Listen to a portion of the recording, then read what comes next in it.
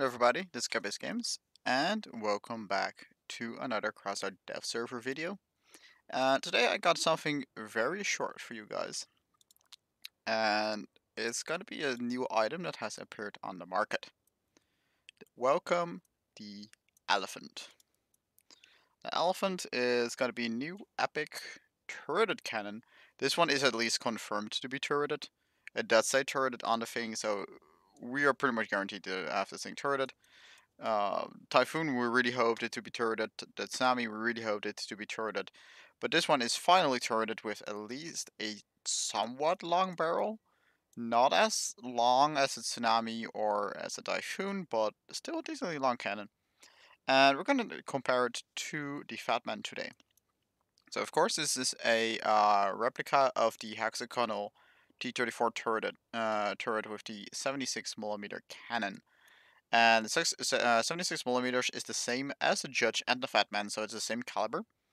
But if you look at the barrel length here, and you do have a pretty large muzzle brake in there, and the muzzle brake, you do not have such a muzzle brake on the T-34 turret. Also, the T-34 turret doesn't have a ventilation thing there, and like this seems to be some kind of composite armor or extra add-on armor plating that is directly bolted onto the turret itself that you do not see on the actual T-34 turret. And for the ones that do not know, the T-34 is actually a World War II tank that actually existed in real life, and this is just to make made to look alike that tank's turret. So if we can go and grab our Fat Man here, and you can see the Fat Man is pretty much 4x4 on the base plate, and has a very small G turret, a very short gun, more like a howitzer. I can see like the turret is about as long and the barrel is about 4 blocks long. And if we go back to the market and we go back to the elephant here, we can see that the base is still pretty much 4x4, but the barrel is about 2, 4, 6, 7 to 8 blocks long. So the barrel is twice as long as the normal gun, and you do have to take into consideration that you can block off your own gun if you cannot turn it fully, and that means that if you want these to like stand next to each other, one here and then basically one here, and you want them to be able to turn through the center and then face backwards, you need to have them further apart than the Fatmans have to be, because otherwise the gun will not be able to elevate over the other gun, and it will not be able to pass it. But other than that, we do have some parameter changes, of course, between these two. So for the 10 power score and 3.5 bar from the max, compared to the Fat Man is 3 bars to the max, so slightly less damage, it says, and a 410 on the power scores, both the same. Then we're gonna go check the fire rate, just over 2, and the range is 4 from the thing, so 2.5, 4, and accuracy is 4.5, so 2.25, 4, 4.5. And then, okay, the Fat Man has a lower rate of fire, but does have a perk based around reloading. So because it has a reloading perk, it will end up having probably very similar reload times. The range seems to be the same. Accuracy of the Fat Man is slightly better at 5 instead of 4.5. So for the fact that the other one has uh, like overall better base rate of fire and a different perk, the Fat Man is then in turn compensating for accuracy. It seems to be. Of course, I do not have actually raw stats. I can only like judge from these bars and then just um like make assumptions from there on. And this actually feels kinda counterintuitive because the Fat Man is very back open, which in return would make it very easy to reload because there's a lot of space in the back, and has a very short barrel that should have very low accuracy. And so it's kind of weird to think that thing would have the higher accuracy but the lower rate of fire than this one. It kind of feels the other way around. But the durability on this thing is nuts. It's 730 points and also 1300 kilograms of mass. Back to this one, 1215 mass, so it is lighter. And 692 is also slightly less in terms of health. But then we do have, well, the elephant in the room, pun intended here. It's gonna be the perk.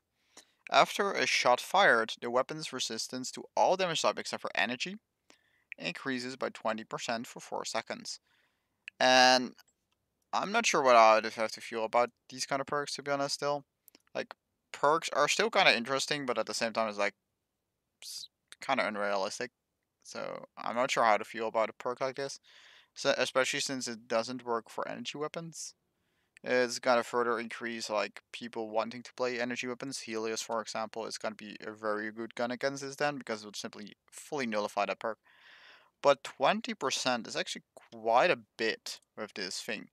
It is 146 health. So effectively, if you can get it right, you can get 876 health out of this thing. And I think that you can easily, like, even in combat scenarios that you're like during reloading, like you only have those 4 seconds, and it's not until you are reloaded or anything, but just for 4 seconds, you can probably have an effective health about 850, maybe between 830 850. That's probably gonna be the effective health of this thing, and that's quite a lot for a gun like this. I also have to add that the gun barrel does seem pretty favorably placed, that you can actually put a slope in the front here and hide 1/3 as it seems for the height of the gun. So it only seems to be 3 high, similar to the Fat Man, which is also only 3 blocks high. But in return, you do have the slightly larger turret ring. I cannot actually put this thing on a build because I actually haven't got it on my account. I can only see it here in the market. And actually, I got a warning from one of the other content creators that it actually was on the server now. So that's why I decided to make a video on it. So shout out to Gromac, real quick. Thanks for pointing it out. But yeah. Another very interesting thing to look at this is the 76mm. This is the description here. 76mm tank cannon is one of the most massive weapons from the Great War. Okay, massive weapons, bruh. They had the mouse. That's 128. That's 128 millimeters on a 188-ton tank. This gun is 1.3 tons, which is also pretty unrealistic weight, I must say. Guns like that, like I think this turret was like 5 tons, 6 tons, and now it is automated and everything because, well, there are no crew loading it, so it should be even heavier. But that's again a discussion for another time. But anyways, now it continues serving aboard the Ryzen. The Ryzen is what I expect to be a new pack vehicle. That's the only thing I can think about is like aboard a specific car. And I'm not sure whether we have any other build that actually says like any other thing that says something like that. Uh, don't see it anywhere there.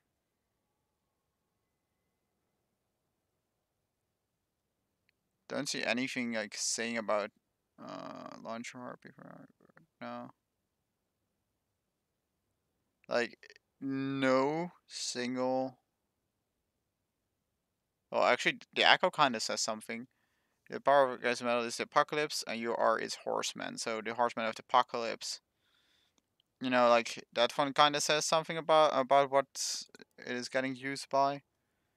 Maybe tacklers. Nope. Yeah, it's just very weird to see uh, this like something like that standing there. And of course, I have seen the leak videos for the people that are actually watching and probably already typing, "Oh, but that's the leak." I can officially not talk about these leaks, and I can only base my assumptions of this stuff. I can actually not talk about those things officially, and because of that, please do not comment down below about those leaks. I will have to delete those comments. So don't waste your energy on typing those things. But yeah, I do think it's gonna be on a new pack. pretty sure. And of course, basically, I'm actually confirming it myself by actually saying like you cannot leak about it. Yeah, it's gonna be actually a new pack part, but that's all I can really say.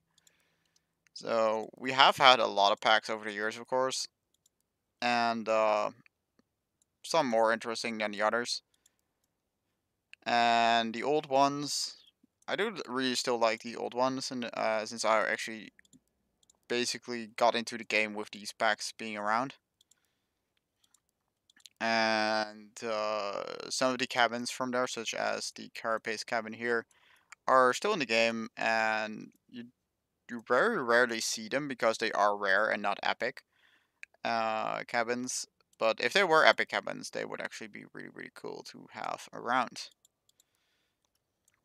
And they actually were in the game before epic cabins even existed, so that's just how old those fellas are. But yeah. Anyways, enough rambling from me. What do you guys think about this gun? Like it definitely looks cool, and I'm definitely happy to have a T-34-esque turret back. And actually, I'm gonna show a different turret on the thumbnail because that's gonna be the old T-34 gun turret from the game, and so you can basically compare it to the very very old initial Fat Man model. That was the first model for the Fat Man, and this is and then we got this model with a long gun, then this model with the short gun, and now we kind of went full circle with the elephant here. Yeah. Of course, Fat Mans aren't really meta or anything, and this probably will not be meta either. But it will definitely make for a very cool gun or turret for art builders, because even if you aren't putting it on a T-34, you can probably put it on something else, and it's a turret cannon with a longer barrel. And I'm really happy with long barrels coming back. And I really want to see just bigger turrets like Abrams or something. But anyways, that said, I do very much hope you guys enjoyed this video, and I will see you guys on the next one. Bye guys!